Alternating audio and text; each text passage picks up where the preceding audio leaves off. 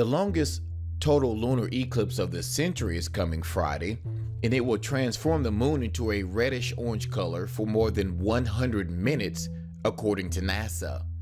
The eclipse won't be visible from North America. Noah Petro, a scientist for the NASA Goddard Space Center, told ABC News, stargazers in areas near the Middle East, South or Eastern Africa, Western and Southeast Asia, and India will be able to catch a glimpse of the celestial event as long as the weather permits, he went on to say. Now, in those areas, the totality of the lunar eclipse, when the moon will retain its red color, will last for about an hour and 42 minutes.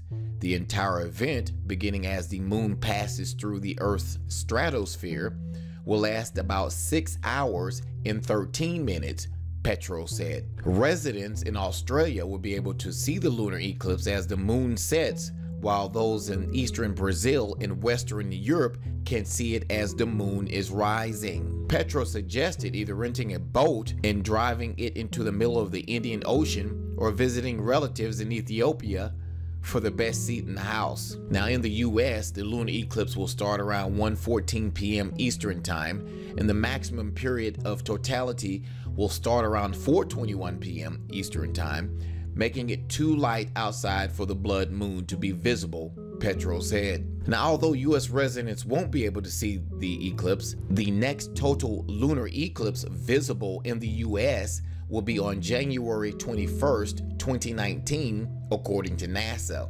It will be a supermoon as well, which is a full moon or new moon that coincides with the moon's position at its closest to the Earth.